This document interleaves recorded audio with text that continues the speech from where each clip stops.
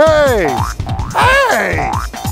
I'm Mr. O, here with another moment at the Children's Museum of Houston.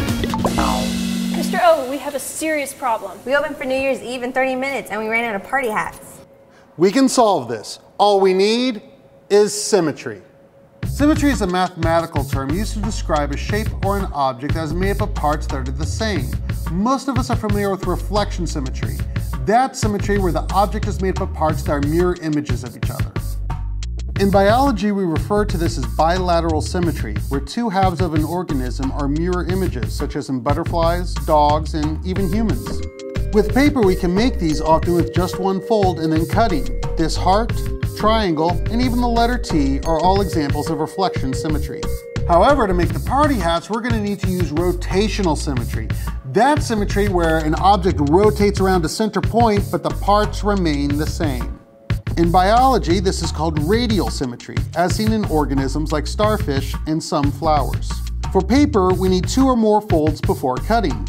For example, this plus sign I just cut out, when spun around its center, has the same rectangles over and over. That's rotational symmetry.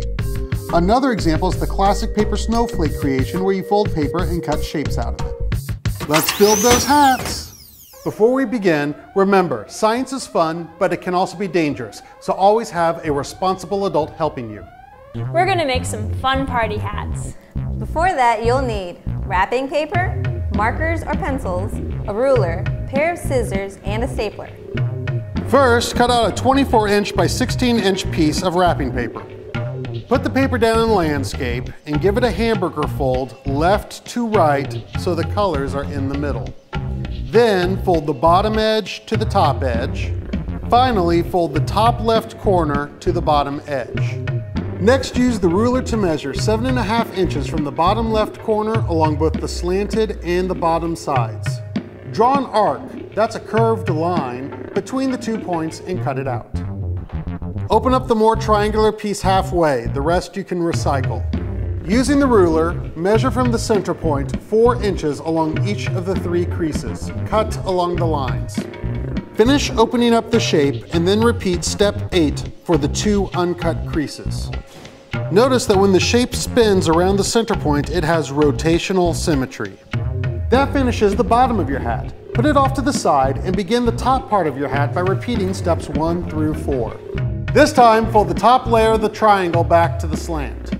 Use the ruler to measure 4 inches from the corner along the slant and the bottom edge. Also using the ruler, measure 5 inches from the corner along the middle line.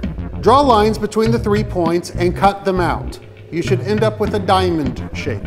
When you open up the diamond shape, you should see an 8-pointed star. Rotate the star around the center, and once again you'll see rotational symmetry. To finish your hat, flip the paper over so the colorful sides of both pieces are up. Staple the points of the stars to the points of the triangular flaps. So that's the hat. Of course, this is just a basic hat. Because you're dealing with rotational symmetry, you can cut different shapes instead of the arc and triangle to get different shaped hats. You can also change the size of the paper, use different pattern paper, and decorate with some of the leftover bits of paper. So make your hat your own special fashion statement for any party. This has been another oh wow moment from the Children's Museum of Houston. We hope your mind can come out to play. Happy New Year!